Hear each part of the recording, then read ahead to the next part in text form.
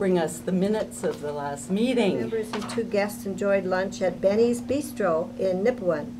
In the absence of President Deanna Grunding, Vice President Maureen Donald welcomed everyone and reminded them of the October 15th meeting to be held at Mr. Ribb's in Tisdale.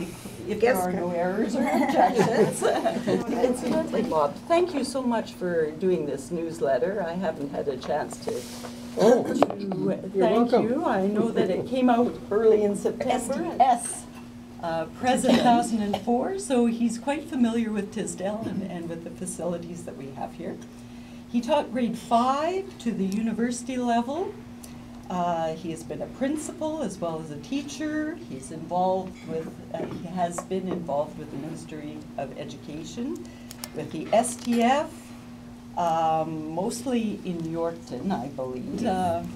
He's our very, very capable president. Thank you very much, Deanna. Thank you for that introduction. Sometimes when I get these introductions, I'm not sure who they're talking about. It's a pleasure to be here. It's always a pleasure to visit an STS chapter, but particularly when it's the first time you are visiting the chapter, and that's the case for me. This is truly an exciting time here in the STS, and someone from Nipawin, you probably know this, but I've forgotten her name, was the 10,000th member. And that's you'll see that in outreach, or if you've already read it online, perhaps. I don't know. And secondly, this is our 40th anniversary of the STS. And I was just thinking the other day, I wonder if the founders of the provincial STS, a long time ago it seems, had any idea or any inkling of the progress that would be made and how the STS would develop. Did they envisage such things as a health and dental plan along with a travel component? Did they envisage the host of achievements and progress that has occurred over the last 40 years? To commemorate the 40th anniversary, the executive has engaged a writer to complete our history. And there will also be some time to celebrate our anniversary at the AGM, the planning of which is already begun. Speaking of the executive, I'm indeed fortunate to have an excellent executive to work with. The executive is truly a support group, not only for me, but for all STS members. And they all work very hard to do the very best. 3-year contract with Blue Cross.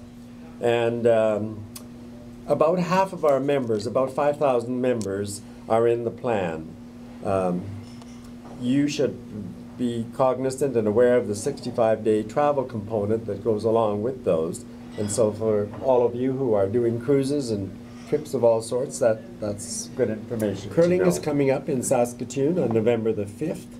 Individual curlers are welcome. Kaiser is October the 18th in North Battleford. Stitch and Quilt is on tomorrow and the day after, October 16th to the 18th in Wolseley. Bowling is coming up in Regina on May the 1st and 2nd. There's a committee who are actively planning the best curling tournament ever, they tell me. So if you're an avid bowler, then you might be interested in that. Golf is going to be held at Good Soil on June the 12th and 13th, hosted by the Northwest Chapter. All of these dates and registration forms are generally in outreach, so if you're interested in any of them, please check the outreach. Please accept this token of our appreciation. Thank you.